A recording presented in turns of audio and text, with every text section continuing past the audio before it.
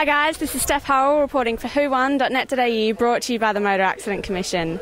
I'm here at Murray Bridge with the Loretto Year 10 girls, and they've raced this morning. Girls, how'd the A crew go? They came second in their open women's race. Awesome, and everybody performed well? Yep, it's a great race. And do you know who came first? Adelaide Uni. Cool. And how about the B crew? We came third, versing half of Wilderness's first 8, Pembroke A crew and Adelaide High B crew. So good race?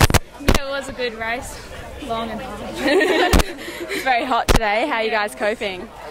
Drinking lots. Really tired. We're excited because they shortened the races to 1K. We're going 1K today. So really can. Excellent. It's awesome. Yeah. And so you guys looking forward to Head of the River? Yes. Yes. A lot. Really hard. So. How often do you guys train? 5 times a week. Wow. So you're hoping to take that one out? Yes. Hoping to. We're going to win. Yeah. We're going to win. Got it. Yeah. Well, thanks for your time, girls. Good luck. Thank you.